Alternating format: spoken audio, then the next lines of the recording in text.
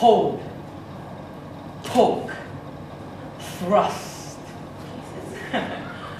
No, I'm not here to talk about the second date. I'm here to talk about knife crime. You see, recently in my school we've had a knife arch. What's the point? Do you know of any school where knife crime has taken place on the school premises? No? Well, neither do I. Most knife crime, if not all knife crime, takes place out there on the streets. And depending on where you live, the statistics of your survival are variable.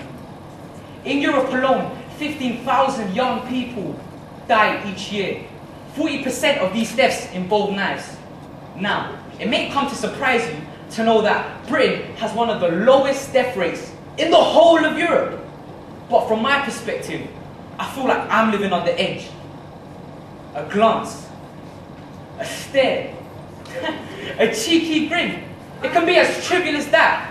And 3, 2, 1, you're lying on your back, fighting for your life, gasping and gasping for air, while the blood snakes its way through the pavement.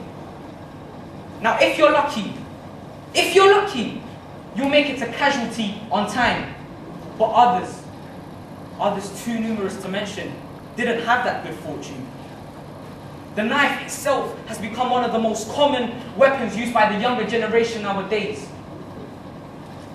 Recently, the government has announced that surgeons will be taking place in combating knife crime. It was one Christmas Eve. I had received a patient who had been stabbed on the left side of his chest.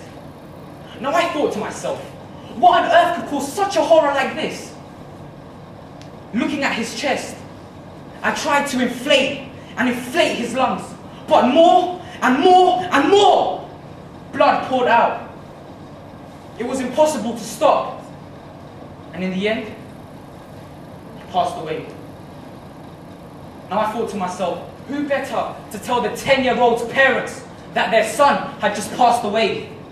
Who better to tell them than the very people who witnessed a desperate fight for his life? Don't come to my school and put up a knife arch. Tell me about the effects of knife crime. Don't threaten me with 25 years imprisonment. Let us, as young people, hear the testimonies of these surgeons who stem and flow, and maybe, just maybe, you all live to see that second day.